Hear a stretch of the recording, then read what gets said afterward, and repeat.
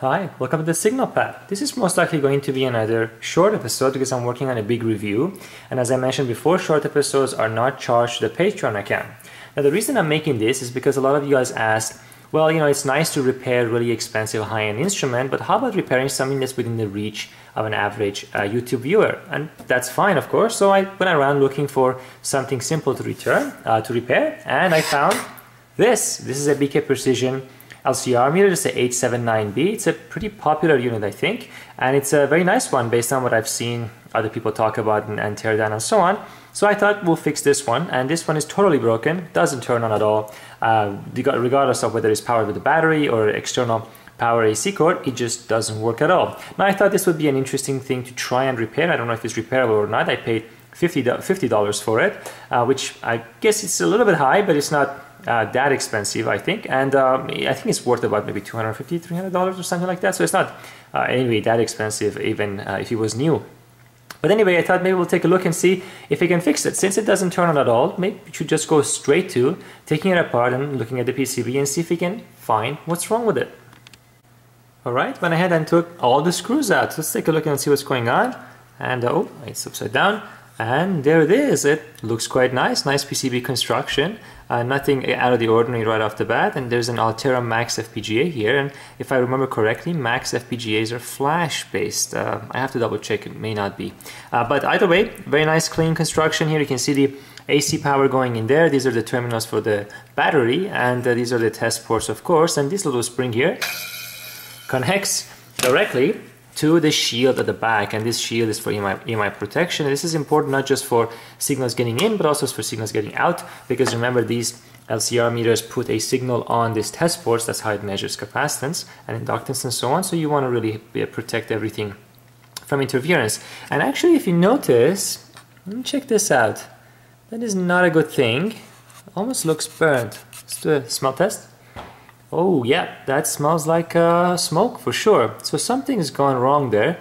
And let me see, where does that line up? That lines up, yeah, it lines up right here, right in this area. I don't see anything yet. No, wait a second, no, I do see something. I don't know if you can see it or not. Interesting, look at that. See that component right there? That doesn't look very healthy. It looks like a transistor. It's labeled Q, and it's very close to this, which is is that a positive or a negative? That's the negative terminal of the battery, but it's really close proximity. In fact, I see a trace on this side. You can see the green trace there connected here. So yeah, I think that does line up with that. So it looks like something is definitely gone wrong there. It might be worthwhile to look at this under the microscope and see what's going on. I've taken, let me see, can we take this out?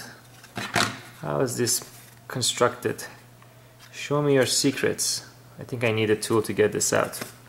Oh no, never mind, I just did. There we go. Now this is supposed to be completely new. I mean, it still even has the, yeah, I think it does. Yeah, see, it still has the the protective plastic on it. So it's really brand new as far as it is concerned. I'm surprised. I wonder how it has actually been damaged. I wonder, or maybe just somebody never took this off. Anyway, it came with all of its accessories and everything. And there's a keypad. So there's our nice PCB there. You can clearly see, obviously the LCD screen is a single module there, and the keys are there, and there's a little buzzer there. Looks very clean, and there's a USB port on this side, some trimmer for some adjustment obviously, but it looks pretty good. So something's going on over there, and I suggest perhaps looking at it under the microscope before we go forward. Now, you may not get lucky. You may open one of these and not have a clear indication, a nice place to start. But this may be a symptom of a much bigger problem. And remember, sometimes inexpensive things like this may just be not economical to fix at all. If it's too complicated, something major is broken, you can't go and replace everything. Eventually, it's just easier to buy another one. But anyway, let's go and take a look and see what we can find. Alright, let's take a look. So I put it in the microscope, and again, I apologize for filming the screen. It's going to be fairly quick, but take a look. It's very clear that something has gone horribly wrong. And this component over here is now been totally destroyed. Now you can kind of follow the trace and get an idea of what this is. Now I have no schematic, of course, but it doesn't stop us. It's never stopped us before. So if we look over here, this trace that's coming from here, now this trace is actually the positive of the battery. So this positive trace of the battery comes down here and then goes into these two transistors, this one and this one. And you can see that it goes into this middle pin of this SOT23 package, and then the other side of that goes into yet another SOT23 package, and then the output of that is taken over here to this capacitor. We'll follow that in a second. Now, based on the proximity of these four devices here to the battery terminal, as well as to the AC line in, which is this component right here, I would suspect that this is the soft start. So this is the portion of the circuit responsible for turning the device on and off with the push of a button. Because remember, this has a soft start, it doesn't have a hard switch, so it needs some transistors in some configuration so they turn it on and off, and there are plenty of example circuits of this available. Now, unfortunately, I don't know if I can read the part number of this, but this is DD82M on it, and I couldn't find any information about what this is. Now I can venture a guess.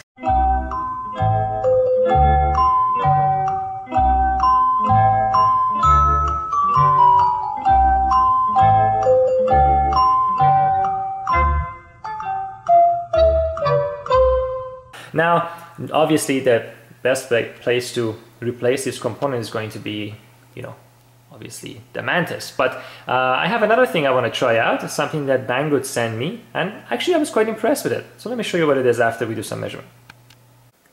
And here is the datasheet of the Synchronous step-down converter, the buck converter responsible for regulating the 9-volt battery input as well as the external power that's coming into the unit to a reusable voltage within the instrument itself. And it has a very classic setup specification. You can see that it has an operating input voltage of 3.1 to 17 volt, so it can really discharge the heck out of that 9-volt battery, no problem.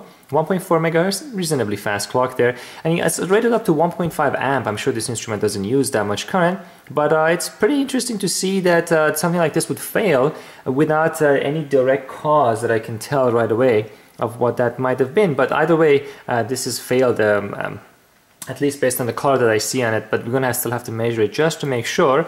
And you can see the little schematic application schematic here. So we have the input coming here, and on the other side with the SW, the switching port would be, you can see a 6.8 microhenry inductor in this example for a 3.3 volt output there, and there on the other side of the inductor is where our output is. So we can measure from here, make sure that that node has a proper resistance to ground and so on, and it shouldn't, for example, be shorter to the ground, otherwise obviously there's a problem. So we can take a look and see what's going on with that, and we'll check it. And if I look at the pin out there, there it is. You can see clearly what we're dealing with. The input is on one side, the switching port is on the other side, so we can easily find out what's going on. And in fact, if I look at the traces there, over here, I can clearly see, the input is over here, the inductor is there, so that's the output. So the inductor port at that side is going to be our output voltage, and that makes sense. If I follow that, I can see that that goes to another capacitor, this capacitor there for decoupling. So it's very consistent. We can easily find out if there's a problem there. Let's go ahead and do a quick measurement and see what's going on with it. Alright, let's try to do a measurement there. So I'm going to use the negative battery terminal as our ground there. Make sure make a good contact, and we're going to use the inductor there. Let's see, what do we have here? And there we go. Yeah, that's a short circuit. So the output of this, which will be the output of this DC converter, that this is capacitor here, is shorter. So I cross this capacitor, we have a short. So that means that this component is most likely dead, and that confirms the color. Now, because of the discoloration, obviously there are some other components there, maybe that's causing the short. I'm not 100% sure, maybe something else is damaged, but just because of the discoloration is worth changing it. This is a $1 or $2 part anyway, it's not a big deal, and I went ahead and I ordered it. So anyway, so let's go ahead and change it, and these we're going to also remove those. So let me show you what I got from Banggood, which is pretty nice, and since this is going to be an inexpensive repair, let's use something inexpensive to fix it. And this is what I wanted to show you from Banggood. I got this and one other thing, and I'm keeping that one a secret for now because I'm building a little experiment which I think you're going to enjoy. Now, this is a soldering iron stand, and it has a whole bunch of functionalities built into it, and I actually replaced my little Weller soldering iron stand with this one after I started using it because it has some nice features which I think you'd like. Obviously the soldering iron goes over there, and it has these multifunctional arms which have these alligator clips on them for holding various things, wires, PCBs and so on, so you can move them around and examine them and solder to them and so on. So it's like a little helping hand there, a little area over here for your sponge whether it's a metal one or whether you're using water and regular sponge there. And the magnifying glass can move out of the way. And the center has got this little vise thing, which is adjustable for very small components that you can place there and help you solder. And this happens to be right in the focal length of this magnifying glass, which is nice. It gives you a fairly good distance. I would say maybe about 3 or 4 inches there. And you got to be a little bit careful, of course, because it's plastic. So, if your soldering iron touches this and you leave it on there for a while, it will melt that. So you got to be a bit cautious there. But this is pretty nice. You can take this off if you don't want to use it. And this has a fairly good multiple degrees of freedom, of course, because of the way these are attached. These are all removable. You can remove them. This arm can move back and forth by loosening this screw over there. You can move it forward and down like this. And it's got these little discrete steps which locks into place. So I'm actually quite happy with the way it's constructed. It's reasonably well built. And one of the other things that's neat about it is the fact that the magnifying glass is probably my favorite feature. It's got LEDs built into it. So if you connect it to a USB port, you can actually light up the area that you're working on. So let's go ahead and do that. I'm going to connect it to my Nokia Bell Labs little portable power bank there. And plug it in there and turn it on. Ta-da! Take a look. It's pretty good. If you're working in this area right underneath the magnifying glass, it's perfect, because the biggest complaint I have about it is that this guy cannot move this way. It can move like that a little bit. It has 2 degrees of freedom, I guess, but it can't really be pulled out further. So if you're like this and you want to work here, let's say, with this PCB, well, you're not going to be able to use a magnifying glass because it's just not in the field of view. But if you're working here in the center, then it's perfect, and you can easily use the magnifying glass. It's got the 2 levels of magnification there. So I'm pretty happy with it. Light alone is a huge advantage when you're working on small things. And this is a $17 or $18, so it's a reasonably priced, and I like it. I'm pretty happy with it. Like I said, I replaced my Weller one with it, so you can go ahead and try that. I'm gonna provide a link for you to take a look at and see if it's something that you would like to buy. I get no money, nothing from it. It's just a direct link to Banggood. It's not traced, it's not an advertisement. This is just something that I thought I'd give a bit of an exposure and let you decide whether it would suit your needs. If this moved forward a little bit more and you could work here, then it'd be perfect. But unfortunately, it doesn't. Other than that, I'm pretty happy with it. So let's go ahead. I'm going to actually have to use my hot air to remove these components. I'm going to do that. I'm not going to bore you with the details of doing that. That's pretty straightforward. Let's remove this and then hook it up to a power supply and see if we can get this guy to not draw any harsh amount of current, and then we'll replace them one at a time. Here we go, and the components have been removed. You can clearly see the 3 spots where the various components used to be. Very easy to remove with the hot air, no problem at all. So now let's go connect it to the power supply and see. It should draw no current at all, because technically it shouldn't be connected to anything. So that's a really quick test we can do. Actually, it just occurred to me, let's just try doing the resistance test. That's probably much easier to do. If you remember that we had a short across this capacitor before, and now we have, what do we have now? Make sure we're making good contacts. Oops, that's the ground. That's supposed to be a short. And on the other side, nope, 547 ohms. Perfect. So the short did in fact completely go away, and these probes which I just bought from eBay, they suck. Anyway, having said that, this is good. That means that that short condition has been removed, so there's no reason to power it on. I can go ahead and directly replace that DC-DC converter, and let's just go all out and put everything in and see what happens then. There's no reason to take it step by step. And there we have it. I went and replaced these components. Now, earlier in the video, I actually gave some clues on what these could be based on some observations. I decided to go ahead and take that out of the video to leave it as a puzzle for you guys, so we can discuss it in the comment section, and I'm sure within 10 minutes someone's going to say exactly how this circuit works. And in the extremely unlikely event that that wouldn't be the case, then I'll just post what's going on. But I'm sure you guys will figure it out very quickly. It will be interesting to see what you guys have to say. So I replaced the DC-DC converter and these little transistors here. So let's go ahead and put it back in the case and see what happens. Alright, let's see what we got here. I put it back together, gave it a little battery. Let's see what's going on. What? Oh, there we go. There it is. Check it out. Not bad. Comes back to life. Backlight. Look at that. That's pretty good. It's reading 0 picofarad, and I'm not sure if it's reading capacitance or inductance correctly yet, but it seems to be functioning. At least it turns on, which of course it didn't do before. And yeah, it looks pretty nice. I'm happy with the fact that it's coming back, but let's do a quick test to see if it's actually functional. Now, before I put the capacitor in there, let's measure the capacitor that I want to measure with this, with some much better instrument than this, and so we can have a reference idea, and then we can compare it to this one. Well, what better way to measure our reference capacitor, which is this guy, than using the HP 4263B, which is my default LCR meter here in the lab. So let's go ahead and plug that in. I've already kind of roughly zeroed that out, but here we go. So we're looking at a 45.76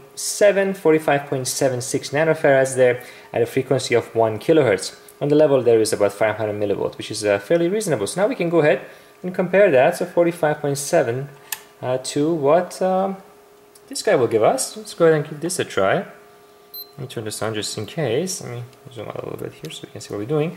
And let's go ahead and plug this in here and see what happens. There we go. And 45.76, which is exactly what we had from the other instrument. So it's very accurate, and don't see any problem with the calibration, at least on the capacitance here. So I'm pretty happy with the result of that. And I think it's a good repair, and certainly this unit is worth the $50 plus a couple of dollars or whatever for the parts that I spend on. Definitely worth the repair. So it's an example of, you know, a very simple repair here that, you know, you could attempt yourself. There's also one other little thing I wanted to show you, which is unrelated, but I think is pretty cool. So my girlfriend painted something for the lab, and check it out. If you're a huge fan of this as I am, you would certainly recognize this is the painting that Captain Picard has in his office or his room on the Enterprise. So that's pretty awesome. It's a kind of acrylic oil painting combination. So now the lab has a legacy of the Star Trek Enterprise on it, which I'm pretty happy about. And there we have it. So I wanted to make a little quick video before I get back to reviewing. I'm actually reviewing this thing over here. So I'm going to let you guess on what it is. I'm designing the experiments for it and so on, so you can get an idea of how much work it is to create one of those reviews. So it's going to be a while before I'm done, but I'm hoping to finish it this weekend and show you. This is a really, really nice instrument. So and until then, if you like it, again, discuss the component that I replaced right there in the comment section. And I'm not charging the short videos to Patreon. Like I said, I kind of feel bad, which is why I've been making a lot of short videos recently. But if you like it, let me know, and I'll see you soon.